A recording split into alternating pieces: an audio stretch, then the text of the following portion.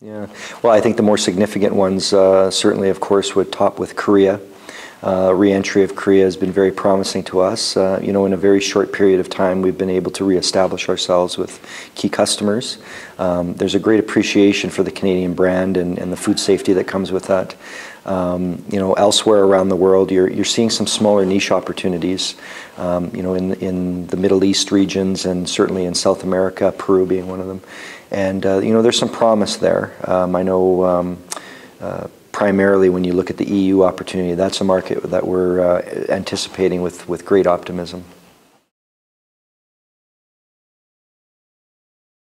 Well, that's a good question. There's been some numbers thrown around, and you know, sometimes it's unfair to speak to a number. It creates an excitement. You know, it's kind of like the lottery, and when you hear $30 million, you get all pumped up, right?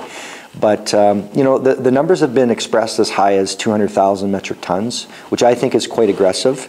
I think we need to temper that a little bit, and you know, there's a quota in place right now over about 80,000 metric tons that we have to share on a first-come, first-served basis with the U.S. and including others. So it does create some challenge, but over time, as we strike an actual trade agreement through CETA, you know, the volume could increase significantly. The wild card is going to be whether the major two larger packers are able to do business in a commercially viable way into that market. There are things that they do from a food safety intervention point of view that are you know, scientifically valid and certainly protect our food safety and our quality of our product that today the EU is not expressing interest in. So we have to reconcile that difference. In the meantime, there'll be small and medium-sized players, so the volumes, you know, will continue to be small for a couple of years. Well, you know, when you look at the EU, you've got to go beyond the countries that are going through the difficulty, and you know, eventually they'll rebound in some way, shape, or form.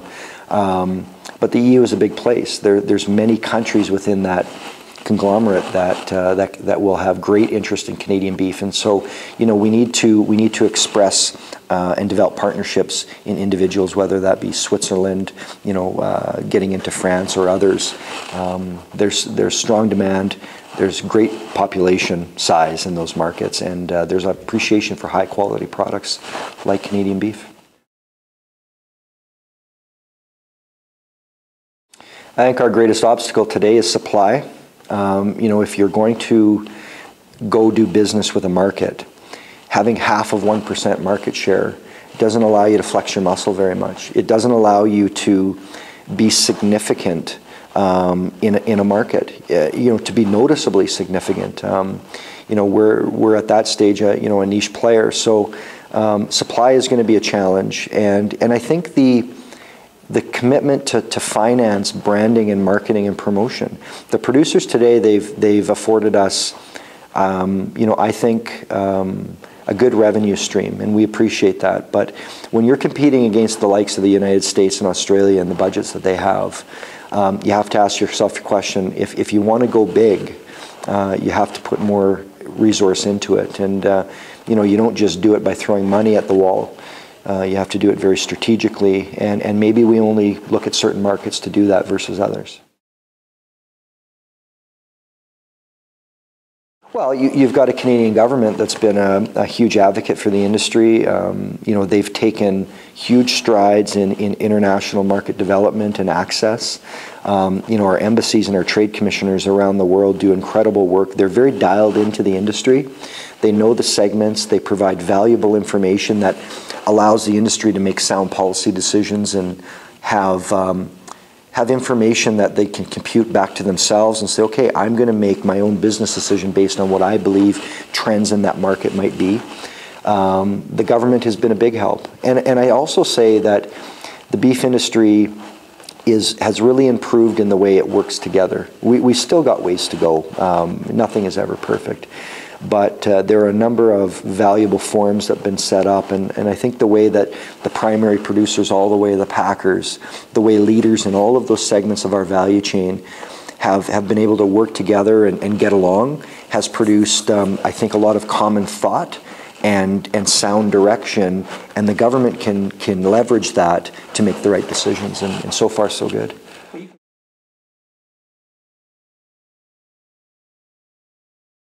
even with cool, and that remains to be seen what the final sort of tie-up will be with that when it all sorts itself out. But you're absolutely right. Like the U.S. Has once again come to appreciate Canada. I think there was a period where I don't know if we were sort of forgotten or they sort of questioned our partnership. How good of a neighbor are you really? We know you're there, but will you really back us up? And we're a small nation, but we depend on each other for notably different things, important things. And that border, while we need to maintain it from a security point of view, from a trade flow point of view, it's becoming less of a barrier, and that's good news.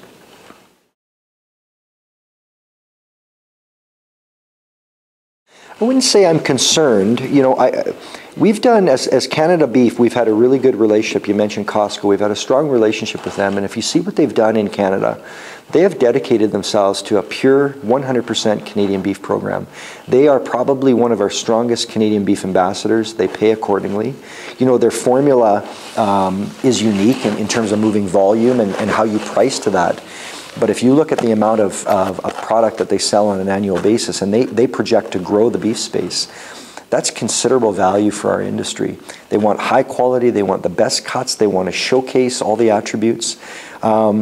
So as long as those entities are open to working with us, to get the most out of what they want from us, and we're compensated accordingly, I don't think we should be worried that there may be fewer rather than more of those end users to do business with.